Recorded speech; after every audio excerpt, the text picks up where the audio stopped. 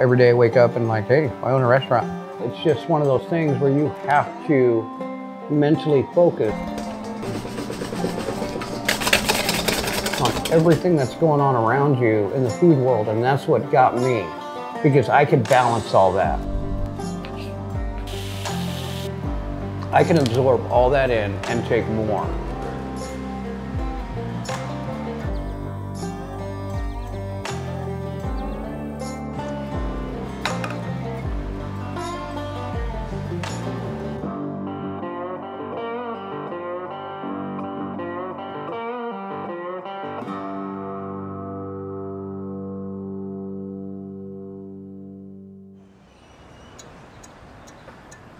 Clearly, Shawn's bigger than life.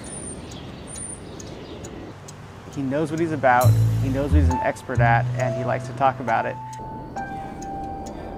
You know, in a couple weeks, this will all be fully developed from what Drew was saying, so I'm really looking for the tomatoes. I know heirlooms are going to be closer to fall, but I'm really looking for is the cucumbers. See when those come out. It's kind of a big deal when you start hearing about things on Yelp because people follow Yelp.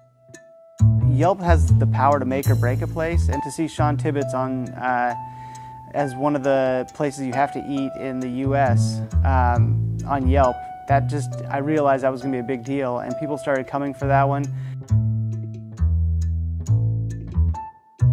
You started booking up a lot faster. You started getting those little comments from like, we could probably fit you in, and he wasn't trying to be anything, but he got bigger than he was, and it was obvious. Yeah, so we started about 6 years ago, working actually with a friend of Shawn's and growing for restaurants, and since then we've been doing CSAs and farmers market sales, and we grow a little bit of everything here.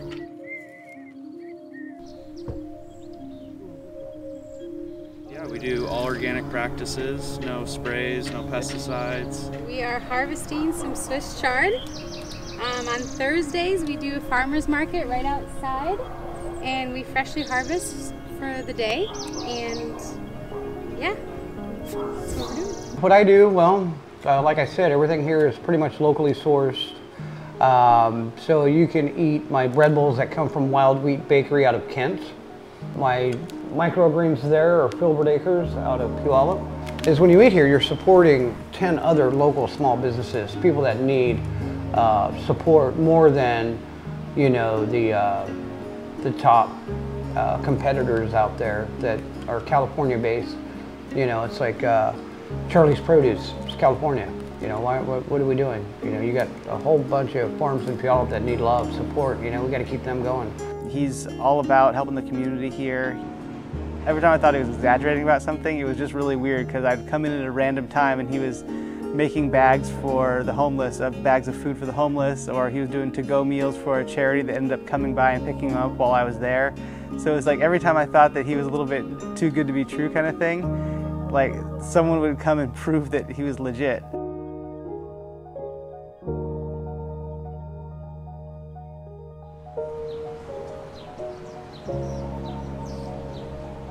Well, what I typically do is I'll give Drew a list of things I need that he carries. So I'm going to work my restaurant around what he has available on his farm for fresh food. So right now he's getting me an abundance of food to take to the restaurant, which I'm going to be playing with this week because I have a new menu launching in a couple weeks. So I'll be utilizing most of my food from the farm.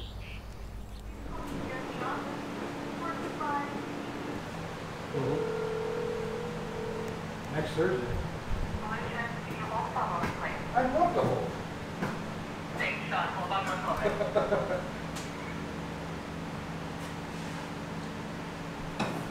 Cooking began with me at the age of 19 years old. Got a job at a place called Tacoma Golf and Country Club out in Lakewood. The chef took me under his wing. I started off as a dishwasher there. Taught me everything there is to know about basic food, so I did all that.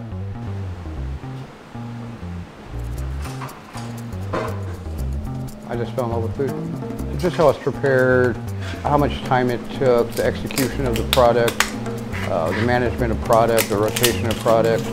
how it made the soul feel after you ate it. So this is Canadian lobster. This is on the same inlet as the Maine lobster tail. The Canadian lobster, believe it or not, is a lot cheaper than Maine. Why? Same inlet, because it's a different country. So if you're on this Maine lobster fest, it doesn't matter. Just buy Canadian lobster from the same inlet and you're good to go. I became very passionate about it and learned everything I can. Dining at Tibbitts, the first thing I saw when I walked in there is I always look at the kitchen when I walk into a place, and I look back there and there basically was no kitchen. It was like 2 propane camp burners cooking the most amazing stuff I've ever smelled. This is what runs my kitchen. Then I looked at the menu and saw the lobster bomb, which is champagne-soaked lobster, and I'm not going to not get champagne-soaked lobster when I see it on a menu. So yeah, that was my first experience there. I think anything's good with bacon. So you got bacon going with lobster, and you can't go wrong. You can literally have bacon pretty much any ingredient on planet Earth, and it tastes good. So it was totally worth it. Came in with a journalist. Shawn sat down with us, told us his story.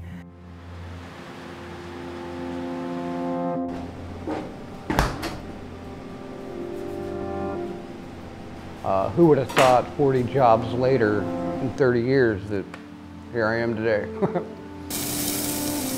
I was born in 1973. My father was Army. I was born in Nuremberg, Germany with 1 lung in an incubator for about 9 months. Then they moved me to Tacoma, Washington. My family history is Native American from the Aleut tribe. In the 4th grade, I memorized the whole Gettysburg Address speech from the great Abraham Lincoln and recited it at Fawcett Elementary School in front of the whole 4th grade class. Word for word, didn't miss a beat, and I was like, man, I'm smart. That's how I felt. And then the next year, my mom threw me on Ritalin, the short-term ADHD medicine, which gave me some severe side effects. So I moved out of my house at the age of 14 because I got tired of being on the drugs. Lived on couches, jumped around friends' houses, lived on the streets, homeless. My biggest thing is that I didn't want to be on the pills anymore.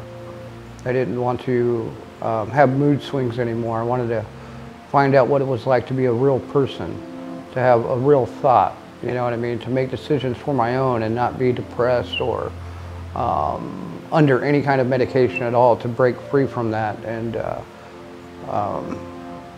it's been a rough road.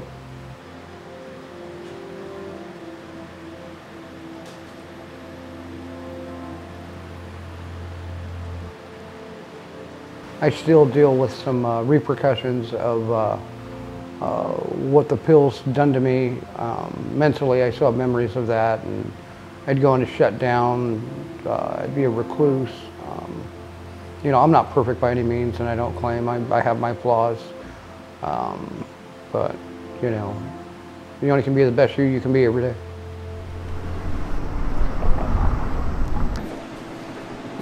Crazy bastard. I'll make some butter.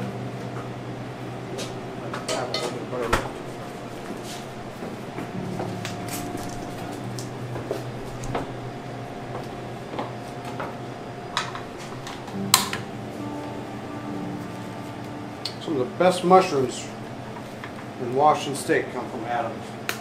Real mushrooms for real people, right there.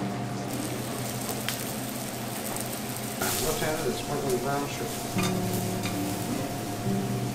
what are we cooking right now? I'm just doing a mushroom app with Adams mushrooms.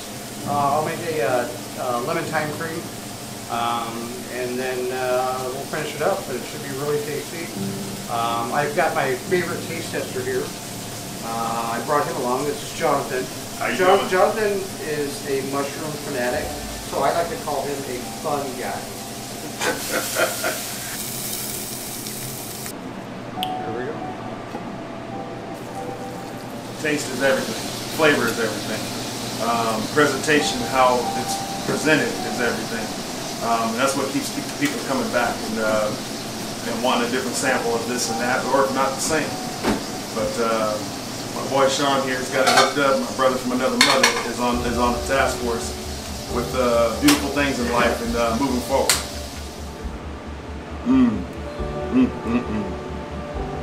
Just delicious. You won't get no other better taste than this. I'd say Shawn Tibbitts is an alchemist. He takes things that are rough and turns them into something golden. Like, he takes these raw ingredients and turns them into something amazing using very, very little. Just those butane camp stoves in his kitchen. He's good at making things rough into something beautiful.